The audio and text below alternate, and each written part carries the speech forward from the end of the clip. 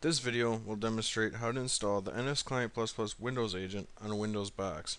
This agent is needed in order to monitor a Windows desktop or a server with Nagios. First thing you do is to pull down the installer and make sure that you pull down the one that matches your platform. In this case, we're going to be installing it on a 64-bit Windows 2008 server. So simply double click the installer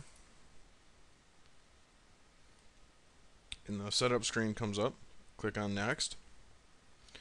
Then read through the agreement, and once you accept it, click the box, select next, and we'll accept the defaults.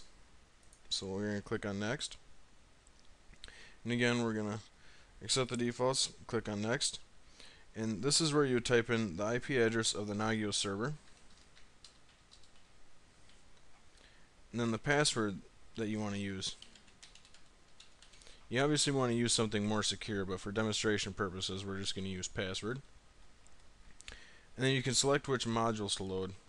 For the purposes of this demonstration, we'll select all but the NSClient.